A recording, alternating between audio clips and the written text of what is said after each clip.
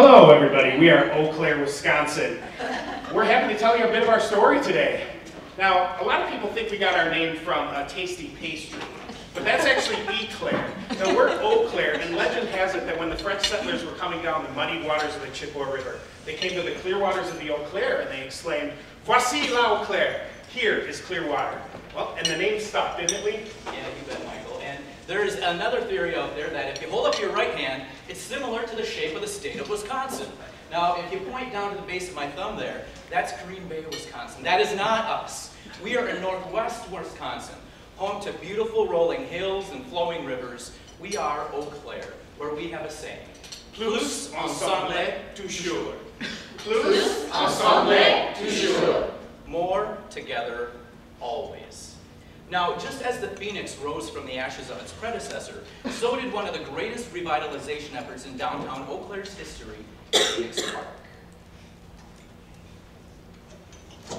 Ah, Eau Claire, the sawdust city. In 1880, there were more sawmills in Eau Claire than any other city in the world.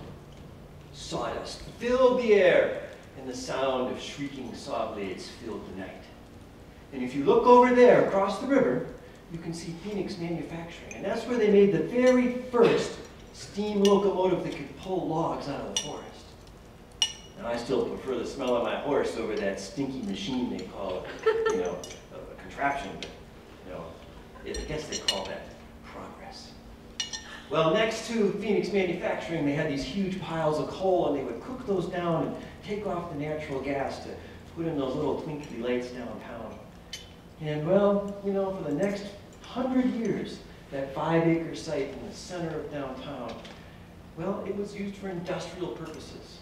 And it worked until about 1970, when it lay barren and full of all these nasty chemicals like cyanide and lead and things a simple lumberjack like me can't even pronounce. It was dead. The very heart of my beloved city was dead. Well then, about 1980, maybe 81, the city of Eau Claire, they came along and they bought that property. And it took them a little while, but by 1991, they took out all those mean, nasty chemicals and they filled up the floodplain and they made it into this beautiful shape. And then a group of citizens came along and they were going to collaborate. I know, complicated word for a simple guy like me, but they were going to collaborate. And I can't tell you that they didn't squabble a little, just like old Cookie and Shorty up at the cook shack. They squabbled a little bit, but they came up with a plan. They came up with a plan where people could work and play and shop all within walking distance. And if you go down there now, you will see apartment buildings and businesses that bring thousands of people down every day, a park that has over 100 scheduled events each summer, a thriving farmer's market, and music. Oh my gosh, the music brings thousands of people down there. Not my kind of tapping and fiddling, but I guess it's what they like. And I tell you, Phoenix Park, it really did rise up out of the ashes to become the beating, vibrant heart of my beloved city, Eau Claire. Just one block upriver of Phoenix Park lies the Forestry Community Garden, now at the end of its 6th season. This ambitious project is situated within a floodplain, and so, according to FEMA, can no longer have structures with walls. And so this makes it a perfect location for a community garden. The Forestry Community Garden has truly transformed this marginal floodplain into a powerhouse of local food production.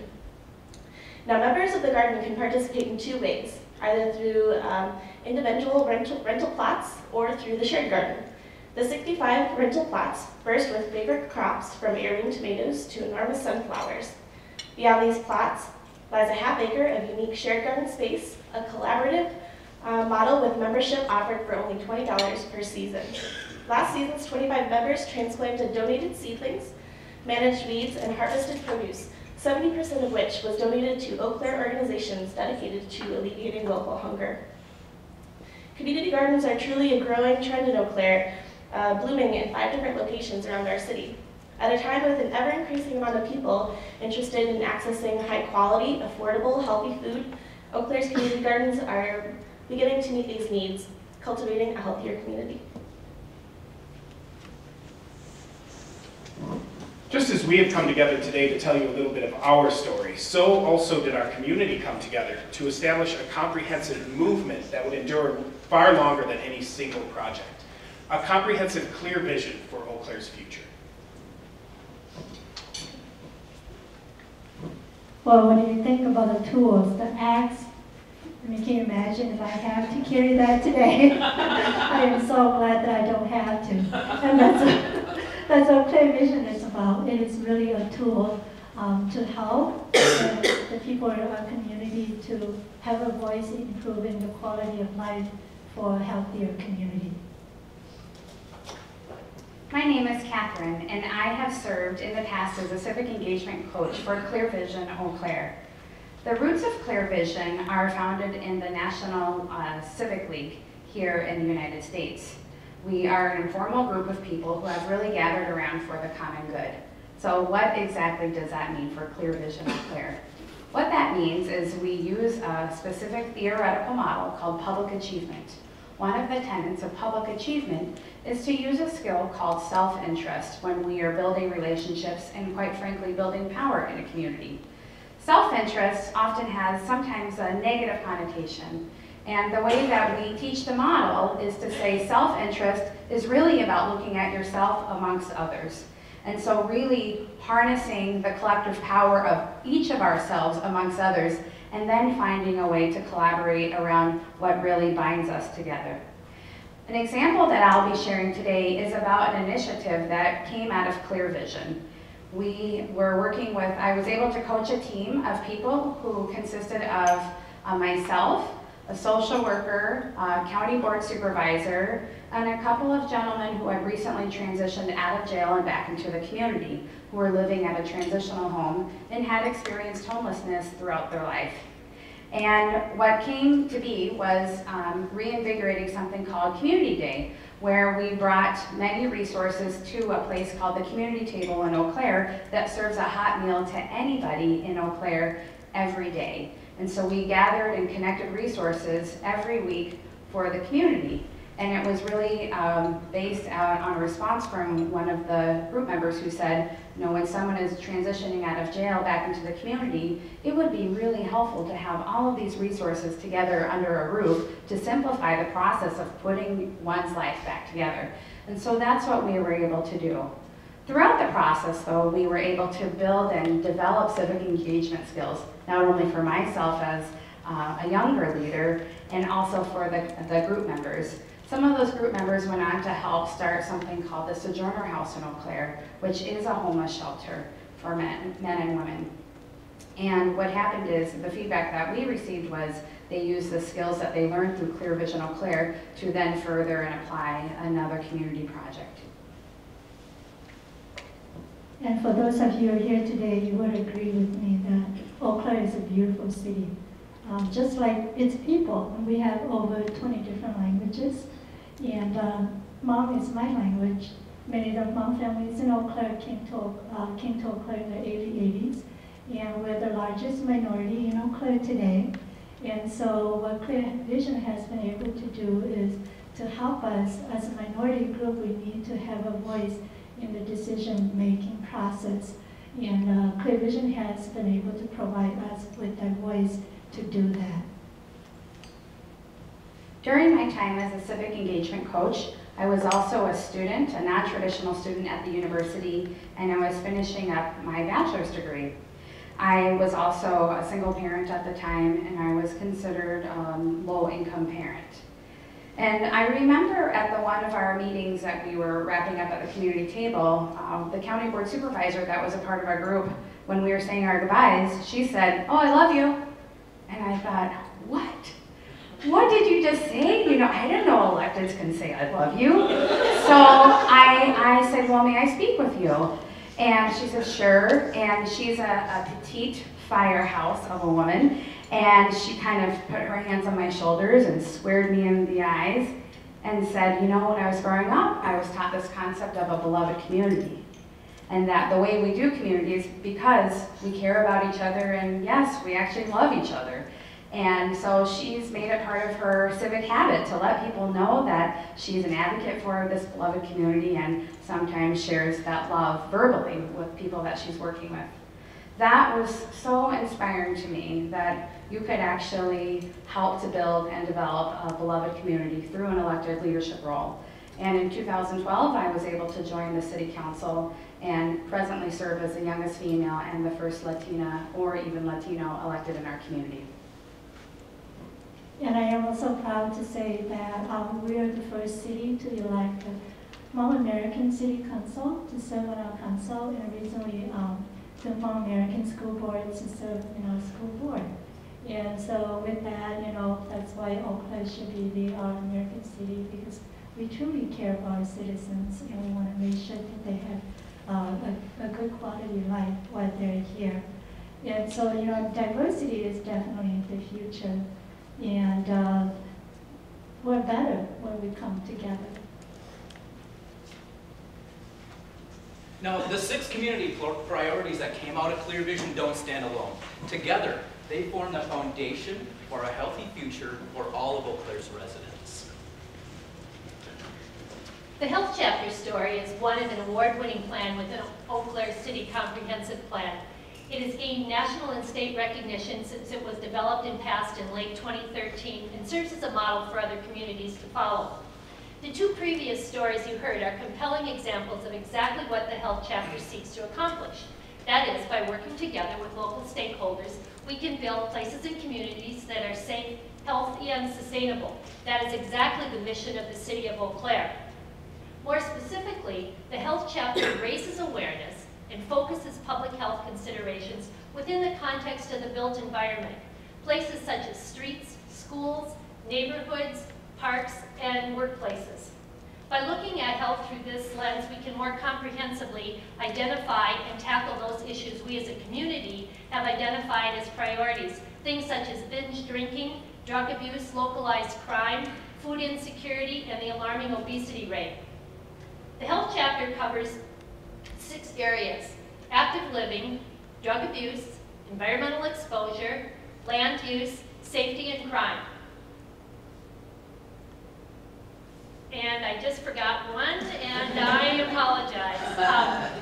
Environmental exposures. Their policies are all geared toward raising awareness and reducing poor health trends at the population level as opposed to individual levels. And the mandates are all linked back to built environment strategies. One example of that strategy would be how complete streets can increase active transportation, thereby reducing poor health trends. Walkable mixed-use developments, such as Phoenix Park, which was once a polluted brownfield, now include a thriving farmers market, community gardens, open spaces and trails, and act as an archetype for what healthy places and communities should be all about. As we move forward, the Health Chapter is just one step toward health in all policies, one in which we continue to work together with local stakeholders to make the healthy choice be the easy choice. Creating a healthier and more vibrant community is not easy. And so when you put your heart and soul into making a difference in those areas, it is beyond rewarding when things actually start to change. I was a member of a grassroots effort called Achieve Eau Claire. And Achieve was a multi-sector collaboration that led the advocacy for creating the Health Chapter. Just forgot the next line. In creating the Health Chapter. It has given me hope. What we literally achieved has given me hope that we can tackle societal and community issues in the health area. The local city community staff, as well as elected politicians, came together with us, and they not only listened to us, but they worked with us. And they worked with us to see the connection between the goals and policies of the Health Chapter and the actual health of the community. What I learned in this process is that if we work together and we team up with others, and we actually listen to each other's viewpoints, we can create a much stronger plan for the community. I'm excited about the Community Health Plan and its goals and policies. We are anxious to implement many of the goals, including developing more complete streets, reducing tobacco exposure in our community parks and apartments, using the health impact assessment in our community, and so much more. I truly believe that the health chapter will make Eau Claire a much better place to live. Thank you for letting us tell you a little bit about Eau Claire and the Eau Claire that we know and that we love. And while we're certainly proud of our history, we know that our story is just reaching its apex. Yeah, we're just getting to that point where you can't put it down. It really is a great place to live, work, and play. Thank you so much. So what you saw was our actual presentation that we made when we went to Denver, Colorado. And now, in the famous words of somebody else, I'd like to tell you the rest of the story. So we had our performances over 2 days in Denver. And at the very end, the MC, of course, gathered the 25 communities and supporters in a big ballroom at the hotel. And we knew that out of all of the performances, only 10 cities' names were going to be called up. And I would say that we were all feeling pretty pumped about our presentation. We worked so hard, and in fact, I think we'd all agree that the actual presentation that we did in Denver, the final one, the one that counts, was the best one. There was great energy and synergy, and it was awesome. We had a great feeling. And so we started to hear cities' names being called out. We heard Montgomery, Alabama, San Pablo, California, Cedar Rapids, Iowa, Fort Lauderdale, Florida. And after every city name was called, people would rise and give a standing ovation. And of course, we gave our standing ovations too. And then we heard Independence, Oregon, Hampton, Virginia, Brownsville, Texas, Brush, Colorado, and I'll have you know, Brush, Colorado even has an exclamation point in their name of the city, which is pretty clever. You get awards, that's pretty good. And I will have to say that there was kind of this excitement that was dwindling to a preliminary disappointment. And we were sitting in the seats, and of course we've done 8 standing ovations, and we're so happy for everybody. And I remember sitting in my seat, one of our partners that we had presented with, I was sitting next to, and I remember clutching something. I don't know if it was a hand or an arm, but it was just a lot of nervous energy of just like, oh, please let them call Eau Claire, please let them call Eau Claire.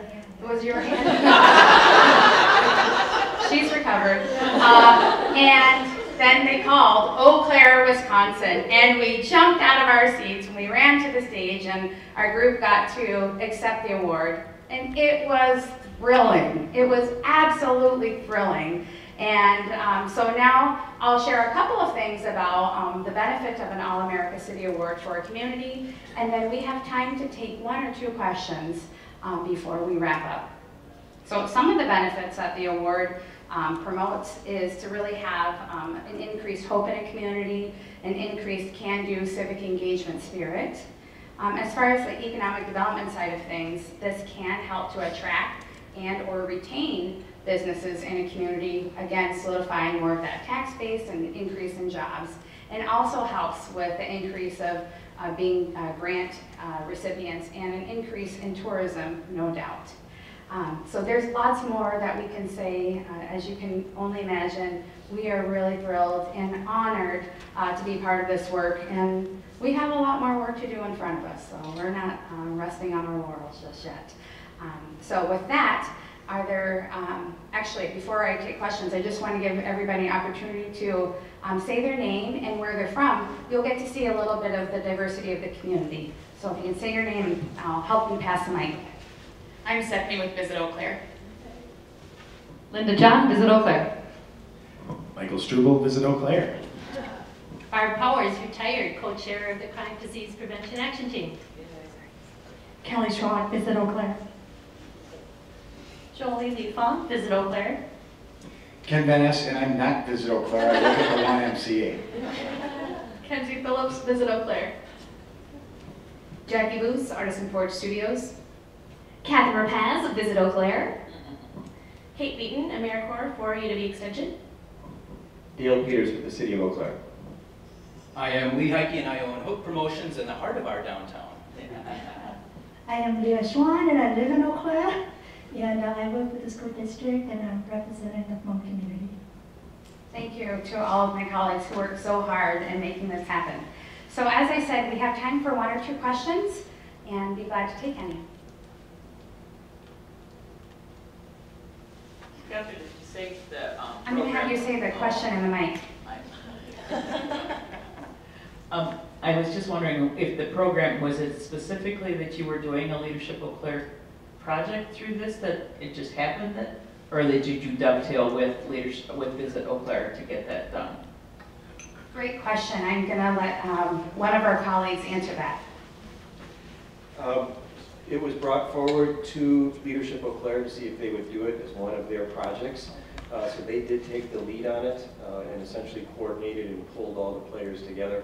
And of course, one of the very significant players, as you can tell from the numbers here, was Visit Eau Claire. We would not have been able to have the presentation without the support from Visit Eau Claire. But it was technically started by and followed through and led by a Leadership Eau Claire project. Great question. And time for one more. Okay, great. So we probably don't have time for all of you to answer this question, but I'd be interested, just a few of you would reflect on when you went through this process, what did you learn about your community that you didn't know before? Excellent. So we'll take, how about 2 or 3? And first one who puts their arm up is the winner. Michael, we'll start us off. The collaboration that we saw with this group was amazing. We actually had 19, I think, in the final group that we took to Denver. A few people that couldn't make it this time and a few that aren't here. But everyone came from a diverse background. Actually, there, you know, with 19, there were a lot more not from Visit Eau Claire as well. So we got to talk to them and learn. You know, Catherine talked about the self-involvement idea. We got to learn where they were coming from. Why were they a part of this? And you know, what did it mean to them? And so that was really interesting to find out. Thank you. So seeing really that self-interest as we got to know each other and build relationship. And so I've been in education most of my life, and so through this process, I actually learned a lot about like the health piece, which is something that we can also incorporate into our school, and just all these how they come together for our families, and then just to also help have a voice for our families, so that our kids can be healthy. And I think that's great. So I am continuing the work of collaborating and transfer that information to other areas as well. Great, thank you so much. I'd like to call on my colleague Barb here and ask if you can share some of your perspectives, because we really see a diversity of sectors represented through tourism, municipalities, school district, health, and education. And I'd like to see if you can just share maybe a takeaway that you had. Well, I guess the takeaway that I have is I'm in year 2 of retirement, and I truly loved what I did. I was a health promotion manager and wanted to keep my fingers in, you know, health in the community. And so this has been a really great avenue to do that. I was part of the Leadership Eau Claire team and was also able to go to Denver. But this group and this initiative with Healthy Communities, I mean, there's just a wealth of opportunities and things that we're doing. And it's a great, like Michael said, a collaboration with all the different stakeholders and a great opportunity to meet people that I might not normally come in contact. So that's what it's done for me. Thank you so much.